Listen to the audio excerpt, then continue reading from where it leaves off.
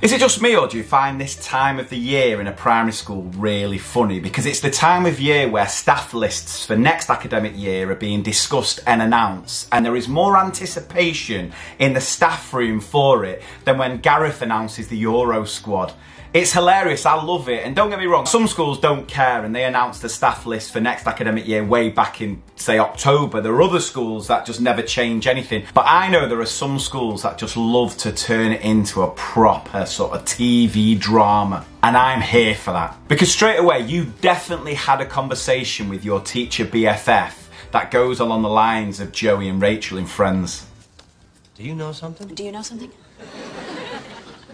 I might know something. I might know something too. The discussion of who's going where has dominated the staff room for weeks, and there's always that one member of staff who's convinced they have the inside scoop because they carpool with a member of SLT and they do a full-blown presentation in front of the whole staff room like Jamie Carragher on Monday Night Football. Yeah, of course, this person's going to go there because they've already worked there with that person there. Despite having the tactic boards out and convincing everyone they know, they never ever get it right. Then comes the actual staff meeting where the staff list will be announced to every member of staff, and everyone's on tenterhooks.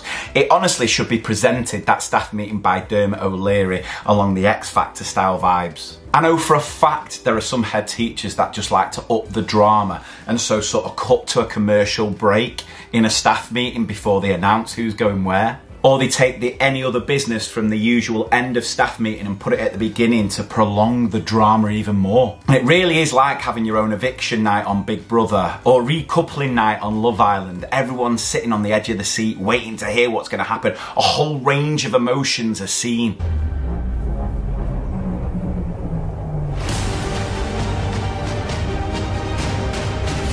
There's always tears as year group partners who love each other are torn apart. TAs are having to be recoupled with other teachers, and it's not all doom and gloom because there is that moment of ecstasy if you find out you're not moving year groups, and therefore you can actually have a summer break. You're not having to spend every day in school moving everything to your new classroom and redoing all your flipping displays.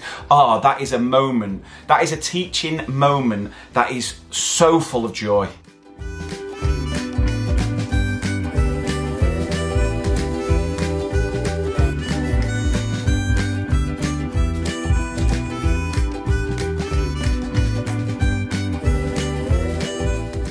I mean, I just love the teachers who refuse to move classrooms, refuse to leave, and do that speech like the Wolf of Wall Street.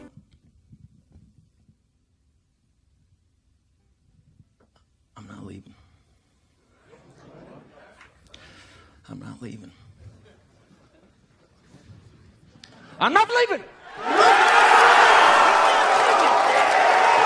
Then there's always a shock. There's always a big shock. It may well be a member of staff that you didn't have any idea was looking at another job is moving on, and they've kept it so quiet it comes as everyone's just up in arms. How did I not know? I mean, there are other staff members that make it blatantly clear they're leaving. They've already organised the leaving do for months in advance. But then there are some who keep it so stum, you are almost offended that you didn't know. And if it's not a case of someone leaving, there's always a stalwart, a member of staff who has worked in one year group for years, who is suddenly thrown across the other side of the school, and that gets people talking.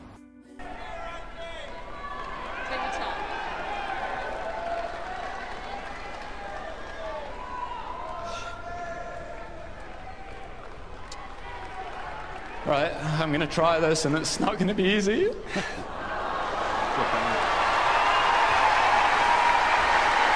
And finally, I always feel sorry for the teacher who ends up moving up with the same class.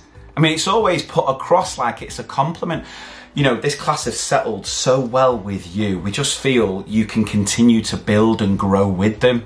No, it's the fact that this is the one teacher who's not quit in the past 5 years with the class. They've got the most challenging class and they've just about managed to make it to the end of the year in one piece. And how are they rewarded? With having to then be in class each day during the summer, moving classrooms again. Wounded. I do feel sorry for him.